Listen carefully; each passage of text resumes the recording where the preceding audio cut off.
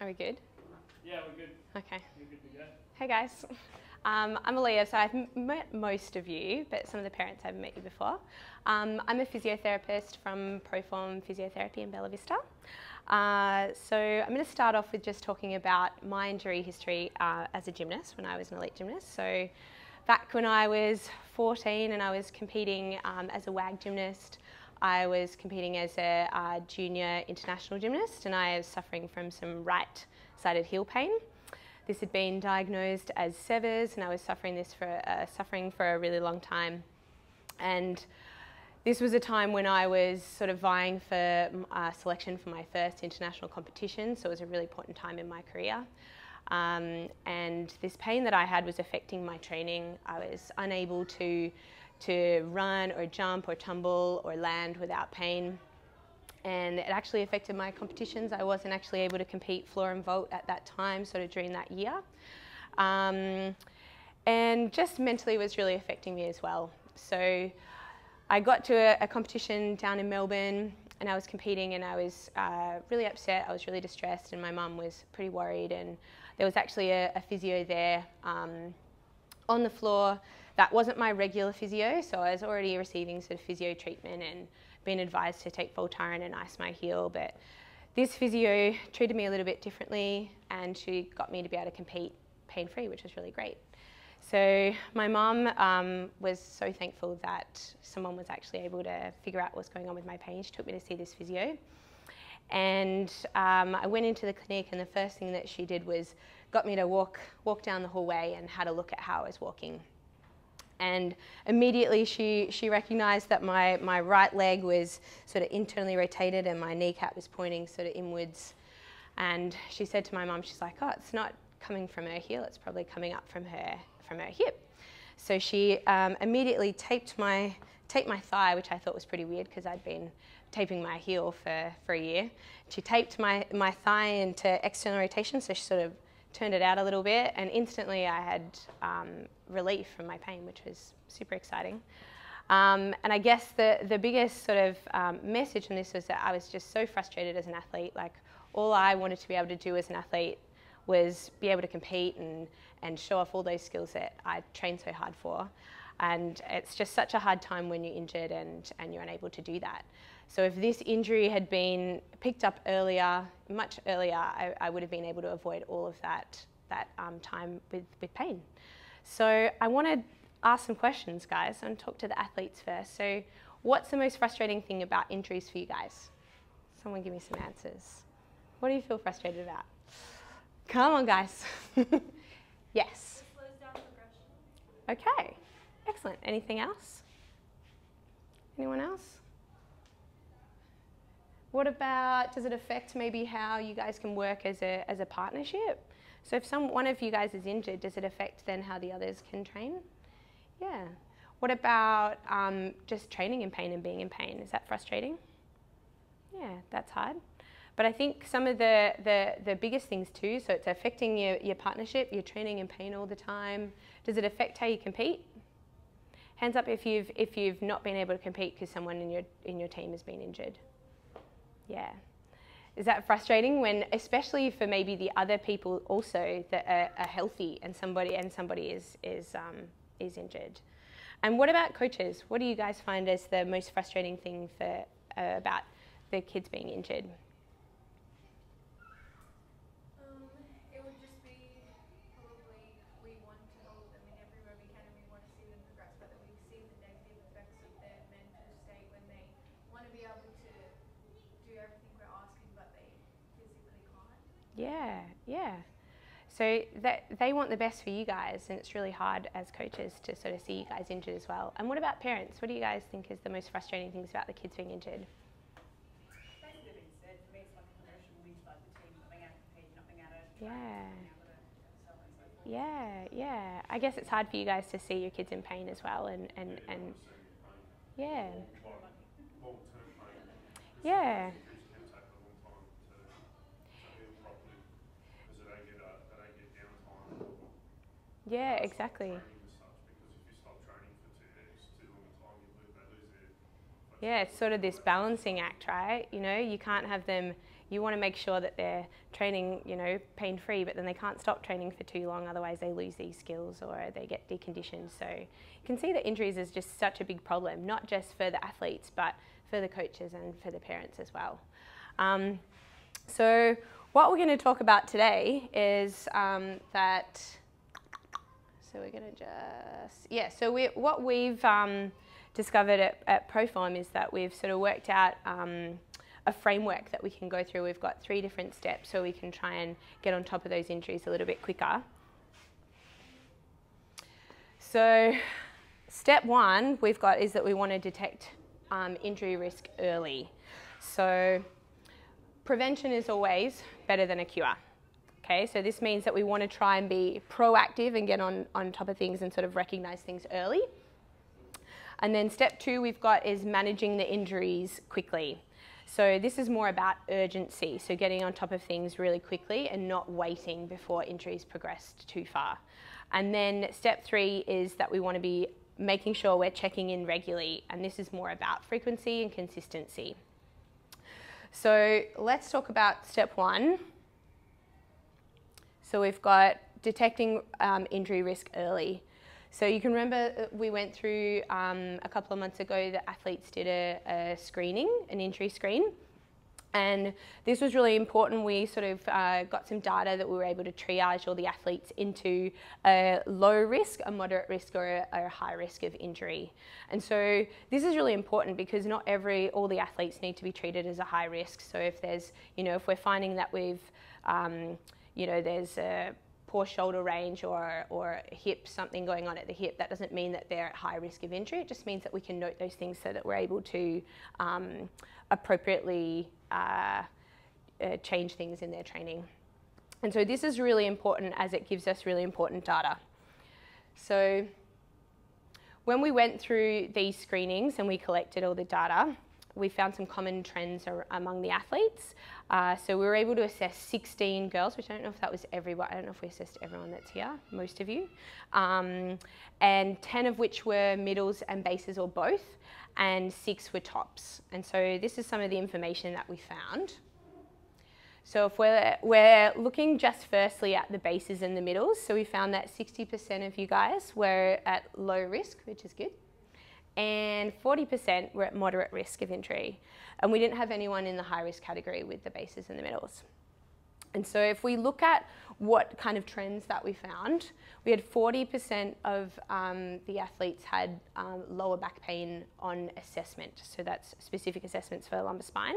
We had 40% had decreased hip flexor length. So that's the muscles that sit at the front of your hips.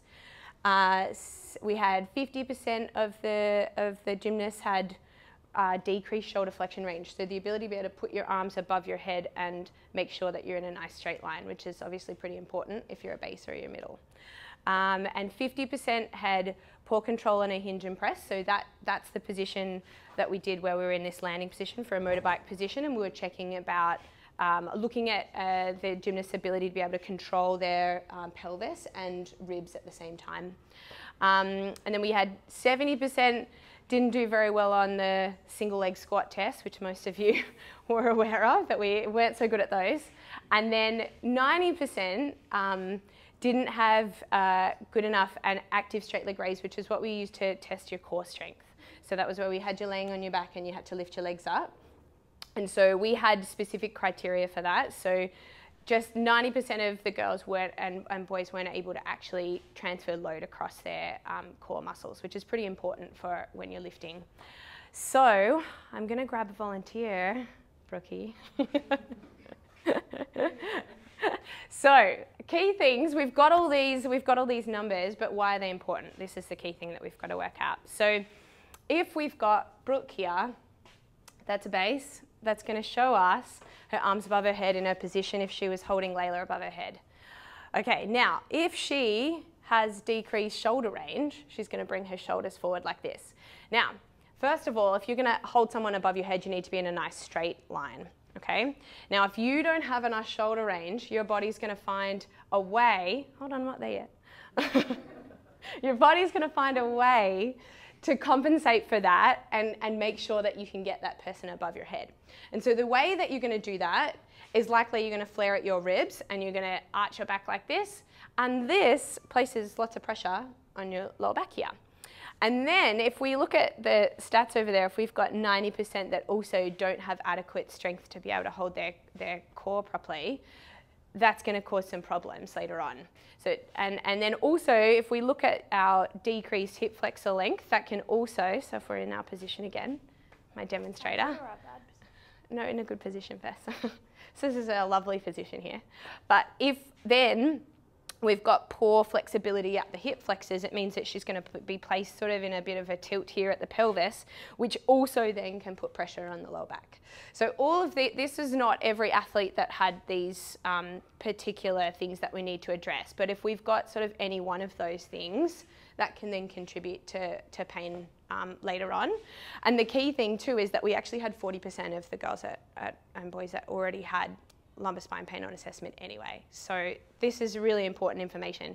And you can see how this is really important for us to then relay this onto the coaches and the athletes as to how we can change their training. Thank you. That's beautiful. Okay, so now if we move on to the tops. So the tops had some slightly different, they've also got different requirements to the bases in the middle. So there was some slightly different things that I found here. So 50% were, so this was only 6 of them, but yeah, 50% were at low risk. And then we had 30% at moderate risk. And we actually had 1 athlete at high risk. So that was just something to note. And then slightly sort of similar things, but slightly different. So we had 30% with lumbar spine pain on assessment, 30% with decreased hip flexor length, 30% with shoulder flexion range, so decreased shoulder flexion range again. We actually had a new one where we had 65% of them had hip joint pain on assessment. So that could be due to the fact that they're doing more splits or even doing your ring position or your arch position. That could also put a lot of pressure through the hips as well. And then similar things in that we had our single leg strength and the active straight leg raise that also needs work, as well as with the bases and middles. Now, is there a top that would like to be a little demonstrator for me? Who wants to come up? Come on. Who's coming? Come on, Courtney, let's go. All right, my friend, you're going to do a handstand. We might do it here. All right, you're going to do a lovely, beautiful handstand for me. I'm going to catch you, don't worry. Although I'm sure you can do it beautifully.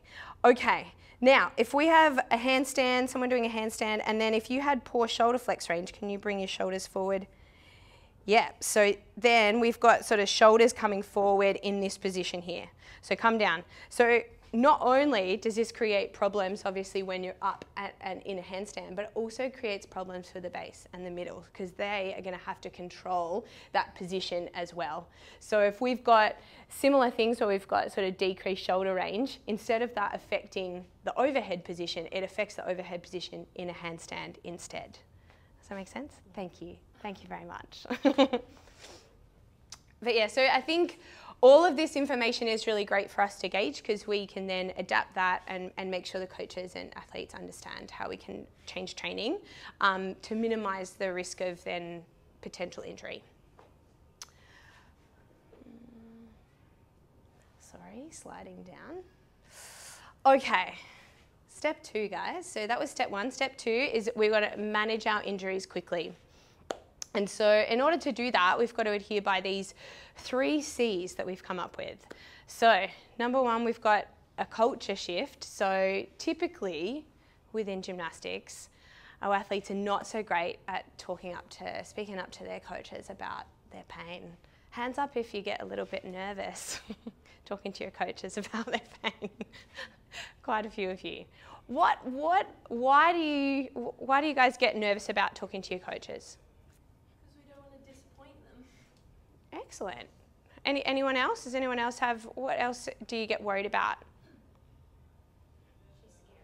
She's scary. Look how lovely she is. Okay, so fear, we're a bit scared. We're scared of, like, we don't want to disappoint. Anything else, guys? Is there anything else that you sort of get nervous about talking to your coaches about? Yeah? Sometimes like injuries don't heal quick enough, or like in my head when they don't heal quick enough, I get scared to talk to the coaches because I'm like,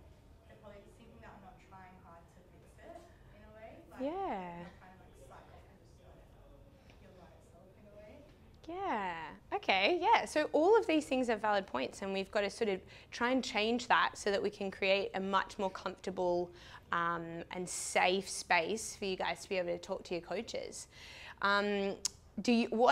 As coaches, what do you guys find in terms of what would be helpful for you if like the athlete's trying to speak up to you, but I guess, is there a time when they can come and talk to you where you might talk about it at the start of training, or? Always, like, we've been saying that at the start when we line up, we would like them to, we want to know at the start if there's any issues happening, just so that it's straight away, it's fresh in our minds kind of thing. Okay. And if we hear about it halfway throughout the training, it's a bit hard to modify anything because we've already started on Yeah. set plan for the day kind of thing. Okay. So we would prefer them to speak up at the start just so we can make any modifications where needed.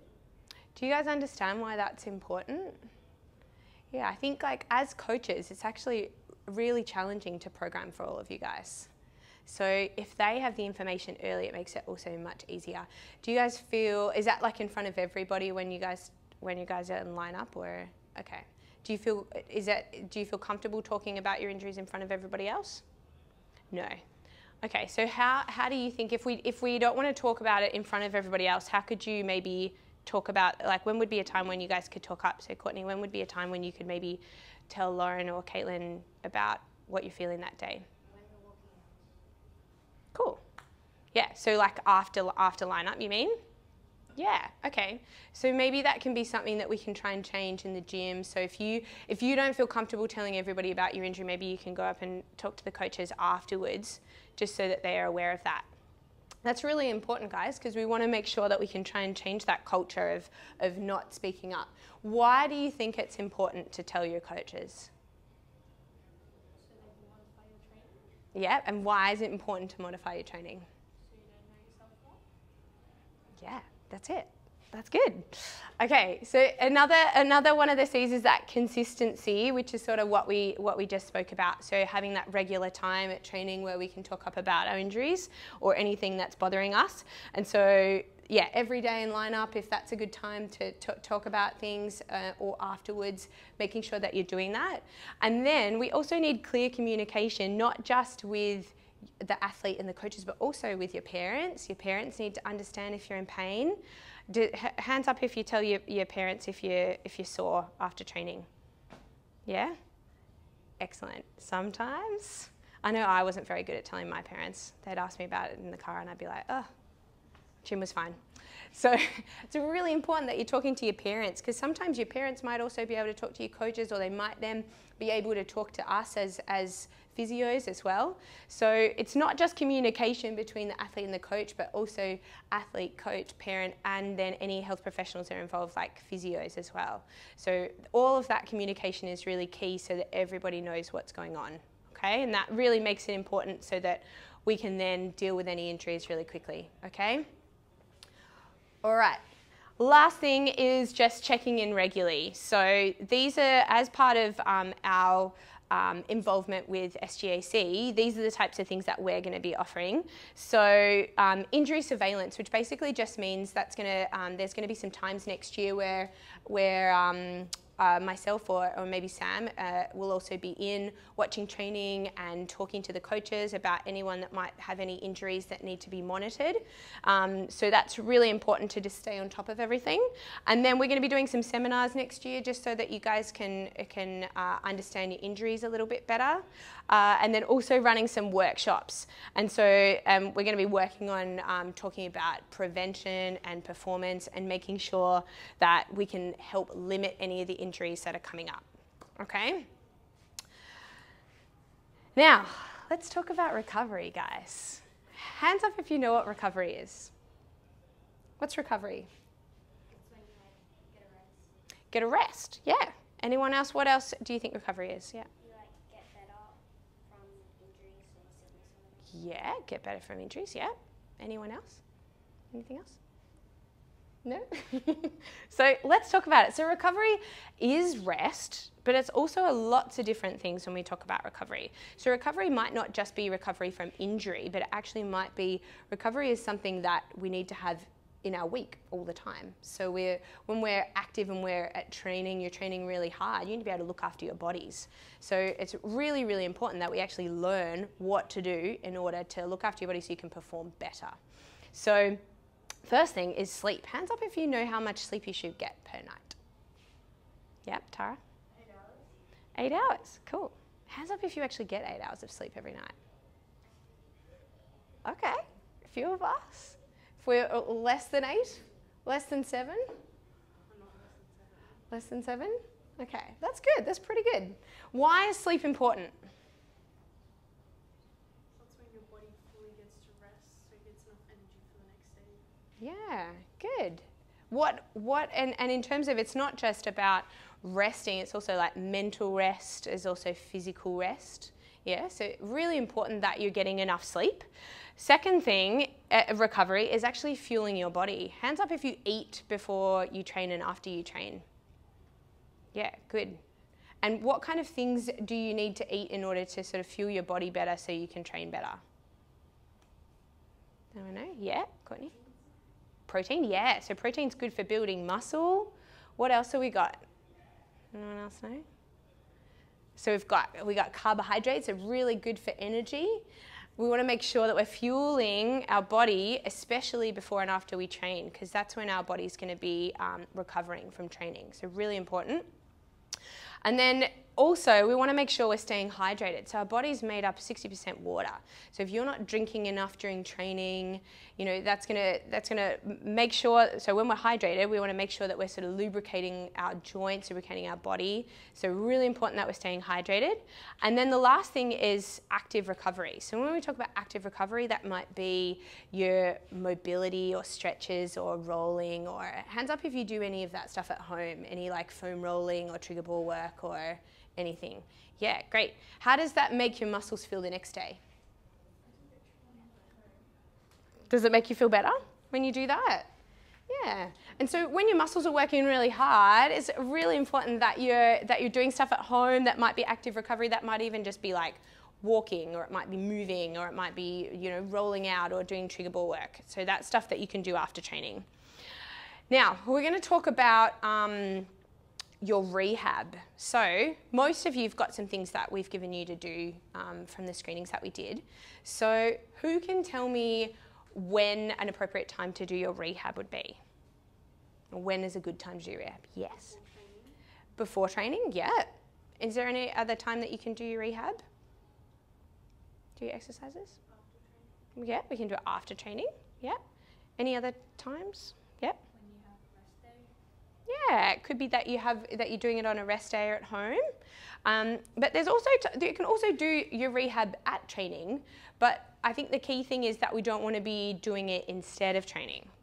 So your coaches are taking a really long time, like we talked about, to be able to program and plan your training. It's really important that we're respecting that and making sure that we're doing your rehab to be able to complement that.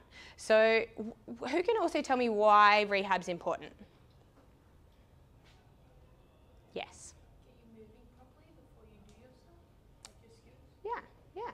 So remember, if we go back to the page before when we were talking about injury risk and we were talking about decreased shoulder range or decreased hip range or any of those things that we were talking about and how that can lead to poor positions in your skills and back pain. Yes? My shoulder's in the correct position and my hips are not tight. I'm in a straight line, therefore less back pain. Oh, exact. What a good answer. Well done. So really key, there might be some things in our rehab program that might be programmed for before you do some skills, right? So we might say, okay, Brooke has tight shoulders and tight hips and she needs to release those things before she does overhead movements. So maybe she's going to do those beforehand. But there also might be some strength exercises that we've given you. And so sometimes they might be important to do before training and sometimes they might be important to do after training. But I think the important thing is that when we're doing them during training, if there's sometimes, you know, where maybe one of your other teammates or your people in your trio or your pair are doing other sort of set skills, there might be some time where you can do your rehab exercises at that time. But I think the key thing is that we're not actually replacing our training with your rehab exercises. So your rehab and your physio, that should be there to actually support you. So it's there to support your training and not actually there to replace your training. Does that make sense? Yeah, so I think hands up if you've been able to come in a little bit early to training and do your rehab before training. Has anyone been doing that or been able to do that? Is that challenging for you guys to get in terms of, are you coming from school and you're unable to get here?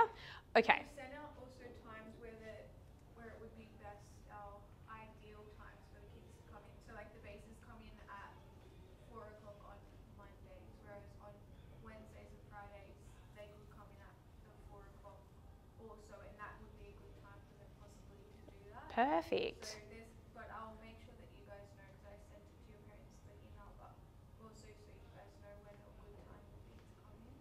Yeah, so I think that's really good because the coach is obviously thinking about how they can better get you to do your rehab at a more appropriate time. That's excellent. I think coming in sort of at those times, I understand when it's hard when you're coming from school and you don't have time to do your rehab. That's really tricky. And it might be that you have certain things that you have to do. So say it's 1 or 2 exercises for your shoulder range or your hip range that you can do, and then the other things maybe you can do after training. Yeah? Does that make sense? Is anyone finding it really hard to do their exercises? Yes? No?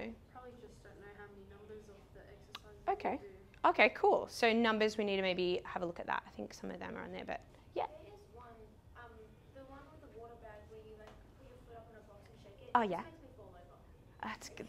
That's good. If it's making you fall over, you've got to get better at it.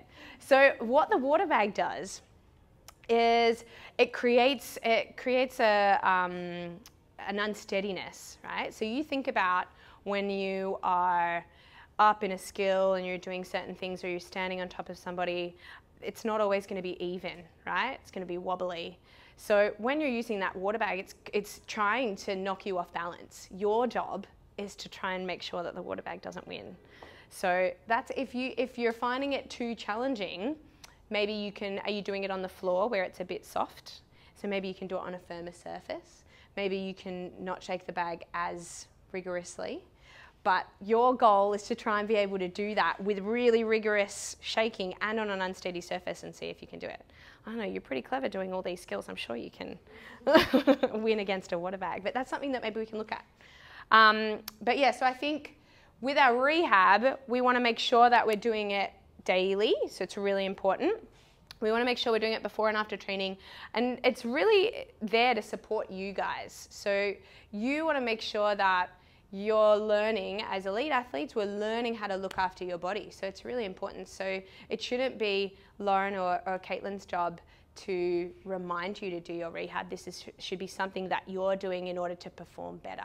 So, and this is only, the more that you're training or the higher the level that you get to, the more that you're going to have to look after your body and make sure you're doing appropriate recovery and appropriate rehab, you know, if that's something that you need to do. Some of you might not have things to do, but if you do have things to do, it's your responsibility to be able to do all of those things. Does anybody else have any other, are you finding it difficult, or if there's any other exercises or anything that you're having trouble with, or if there's anything that's too challenging? No? Any questions about the exercises? Yeah, any rehab guys? Haven't seen. Yeah. That might be something that you can think about, and you can maybe ask me if you do have any questions. Okay, so now we've got a schedule. This is sort of our important dates for next year. And at the bottom, we've got all of your competitions that are coming up for next year and what sort of time period they are. So we've got lots of things coming up at the start of the year. As you guys probably know, we've got your state trials and state championships, and then you've got your trip to Vegas and then state team training, all within that sort of first, and then nationals, right, all up together. So really important thinking about then how, with your training, that's a lot of extra load going through your bodies at this time. So this is an even more important time to get on top of this, because if we start to get any sort of niggles or injuries coming up towards the start of this this comp season, it's going to be, you know, we want to make sure we're getting on top of that quickly so that it doesn't affect all of those comps sort of in that first half of the year. So this is a really good time to get into a good habit of doing all your rehab exercises, getting your recovery in, so it's not affecting all of those things that are coming up. Because then at the end of the year, we've then got like a little bit of a break before you sort of have national clubs and potentially world championship trials. And then on the top there, we've got sort of times when we as Proform will be in to try and make sure that we're staying on top of all your injuries. So we'll be coming into training sort of around April, June and August to make sure that we're watching training and talking to the coaches and making sure that's happening, okay? And then lastly, we've got all of our clinics sort of here. So because of this partnership with SGAC, we've got 20% off all of your appointments that when you guys come into the clinics. But also we've actually got 3 different clinics. So with lots of you living sort of all over the place, I don't know if probably most of you are out this way, but we've got 3 different clinics. We've got one in Bella Vista, which is where I am full-time, and then at Minchinbury, which is much closer obviously to here, we've got Sam, who's been came in and did the screenings with all the girls and boys, and then we've got a new clinic that's opened up in North Rocks as well, so for anybody that needs to come out to that area as well. Okay guys, well that's all I had to say today, but do you guys have any questions? Parents, coaches, athletes, anybody? I don't know Yes. if it's not for me, but I don't know if other people for their rehab exercises, I think some people don't know what it's supposed to be targeting, like if Perfect. it's for their core, if they're doing it the right way to Okay. their core. Okay. That makes sense. Yeah, that's a really good question. Are you guys finding that? Does anybody else have finding that they're not sure where they're supposed to be feeling it, or yeah? Is there any exercises in particular that you're? Probably the Latin prayer stretch. Like I don't necessarily feel it in my lats, I feel it more like in my shoulders. Yeah, do you feel it in your armpits, like underneath in here, or is it more in the back of the shoulders? More at the back. Yeah, okay, so do you want me to, let's go through that. Okay. Is that a good idea? Let's go through that. How about we use this chair? Okay. Who else has to do this stretch? Everyone think of a question. Yes, good. Okay, does everyone know where their lats are? Oh, close, they're down here. These big muscles that sit here. And why they're important is that actually when your lats are really tight, they actually limit your range overhead. So if you've got tightness through your lats, because your lats actually do this action. So when your lats are tight, they actually don't allow you to get overhead. So all of you that have tight shoulders, or you feel like you're a bit restricted through your shoulder range, this is a really, really important stretch to do before you're doing any sort of overhead stuff. So for handstands and for bases. So when we do this stretch, we're gonna, how about I do it first and then you can do it. How's that? Okay. So we're gonna come down onto your knees and you've got your hands in sort of like a prayer position like this. Now, when I do this stretch, this is what I'm thinking about and what I'm feeling. So I'm making sure I'm in like an angry cat position like this, and then I'm sort of bringing my hips back towards my heels, almost like it's a tug of war, like someone's pulling my hips back. And then I'm trying to then relax my shoulders down to the floor. Key thing is that when you're doing this, lots of you have probably done stretches like this where you've just like relaxed down into your shoulders like this. And when we do that, we're not actually targeting your lats, you're just sort of relaxing through your shoulders. It's not really doing as much as when we're doing this particular stretch. So, Yov's now gonna do this for us and we'll adjust it. You judge my technique. Love that. Okay, so show me what you've been doing. I do this and then I sort of just like, Just hang out there? and then I push myself down, like I'll relax and then I'll like close again. Yeah, so pull your ribs in, and then what you can actually do is actually hold like something and bring your hands in a little bit closer, because that's going to stretch your triceps a little bit more. And then I want you to pull your hips more towards your heels and then push your armpits down. Are you getting a little bit more of a stretch underneath your armpits? Yeah. Yeah. So does that make sense? Presto, now we've got a stretch. Yay! So you've got to make sure it's almost like, I like to explain it like someone's like a tug of war, like someone's trying to pull you and you're like, no, I'm staying here, I'm not going anywhere. So we really want to make sure that it's sort of that elongation through the shoulders. And this is, if you feel like you can't get this stretch, you can actually just roll it out. So you can roll out your lats as well. That might help if you feel like you can't, if anybody else feels like they can't get that stretch. Okay? Beautiful. Any other questions, guys? I'm sure we have many. No? Any other problems with the exercises where you feel like you're not targeting? Was there any other exercises that you're struggling with? I have to think about it now. That's okay. Anybody else have any questions about any of the other exercises? I Yes. have one just because I see some of the athletes have this one, but Yeah. where they're like, just have Courtney with like against the wall. Ah, yeah. Be slow or fast. Can you kind of just like show Yeah. how to do it? So when we're doing, We'll do it differently. yeah, so this is more for like a thoracic range, so also important for overhead range. So if we got tight shoulders and we've also got stiffness through our upper back, it's going to make it really hard for you to get your shoulders above your head. So this is really key for just movement through your thoracic.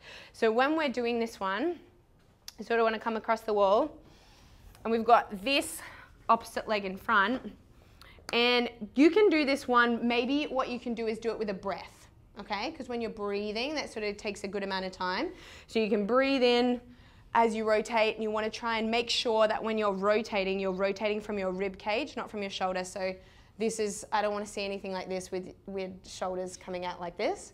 So we want to make sure we're rotating, and we're rotating through our rib cage to try and get, almost like our goal will be to try and get your shoulder on the back of the wall, but making sure it's not through the shoulder like this. And then when we're going this way, same sort of thing, we're coming around and coming back. But it might be that you do a breath in and you hold, and then you do a breath out and you come back. Does that sound like it could be a good time frame if we do it with breath? Because I don't want you just doing like weird rotations and not doing anything. So when we're doing these rehab exercises, there's no point doing them if we're not doing them with good quality. It's sort of like if you were training and you were doing any sort of, how many presses do you guys do? If you're just doing rubbish ones with bendy knees, that's not going to help us when we have to press on top of our partners, okay? Does that make sense? So rehab's really important. We're making sure that we're doing the right thing. Yes, my friend. How many of those do we do? Well, it might be that you do, so this is also teaching you about how you feel in your body. So it might be that you come in one day and you're feeling a bit stiff, you're feeling a little bit sore, so you might do more that day, okay? But I think as a rule of thumb, why don't we say that you do sort of like 3 to each direction. So you might just do 3, and then we go the other way, and then we can go just straight across. So we might just do, you don't have to do too many of these, just making sure that you're feeling like each one, you're getting a little bit more range. Does that make sense? Yeah, I don't need you doing 100 of those. So just think about this as just like a warm-up. If you were going to do a warm-up like holding your splits in warm-up, okay? So how long would you hold that for? Similar. So what other sort of stretches do you guys do to warm up? Like maybe like a hip flexor stretch if you're kneeling and you're doing sort of like range through there. How long would you normally spend doing that? I was actually going to ask about that. I don't know, how long would you... Yeah, so let's think about this. We might just spend, like you might spend, do you guys hold your splits? Do like splits for like a minute or something? Yeah, how long, a minute? Yeah. Okay, so maybe what you do is before that, you spend, this is how slow I'm doing this. It's not crazy slow. I might do 10 of these where I'm just trying to increase my range. The key thing is though, that you have to feel it. So it might be that one day you feel kind of stiff. It's your job to then notice that and be like, I'm going to do just a little bit extra. I feel like my body needs a little bit more than it did yesterday. And it might be that the day before you're like, oh, I'm feeling really loose today. I don't need to do, how many times do you sometimes come in and sometimes you can do splits and it feels great, or sometimes it feels a little bit tight. Does that happen? Yeah. So maybe on those days where it feels a little bit tight, you might do a little bit more hip flexor stretching. Does that make sense? Yeah. It might be that when you come in on Monday and you haven't trained on Sunday, that you might do a little bit more. But I think that's a key thing about understanding what your body is doing, and super key for when, if you're holding someone overhead or you're doing something here, you need to understand what you're feeling in your body so that you can adjust and make sure that you're not going to be feeling sore the next day. Okay? Any other questions? No? Anyone? Parents, do you guys have any questions for me? No? Or coaches? Anyone? No? So on the, sorry. Yeah. I think it's more so there might be some things like that we might be doing before training. So say for things like, could be that you need to do some stretches before training in terms of like what we were talking about with Brooke, if there's like decreased shoulder range, decreased hip range, you want to do that before you start training. But it might be that you get some of your strength stuff done and not all of it, and maybe you do some of that after training. Or it might be that you do all of your strength stuff before training and you feel good doing your stretches after training.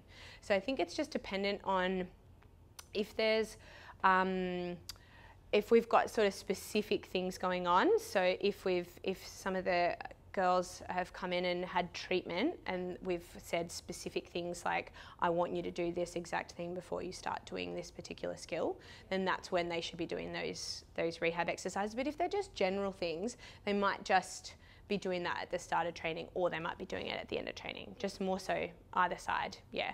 There might be some things that you guys like to do after training. Is there anything, do you have a stretch down period after training where you might stretch down? So it might be that you do some of that trigger ball work or some of that rotation stuff after training. But yeah, I think like some of that stuff can be clarified and we can go through some more of that. I can have a look and maybe say, do this one before training or after training, or yeah. Would that be helpful? Yeah. Do you feel like there's too many things that you're doing? Does anyone feel like there's too many things? No? You feel like it's achievable? Okay, cool. Any other questions from you guys, from coaches? Yes. There's so many water bag variations. Yes. That's a good question.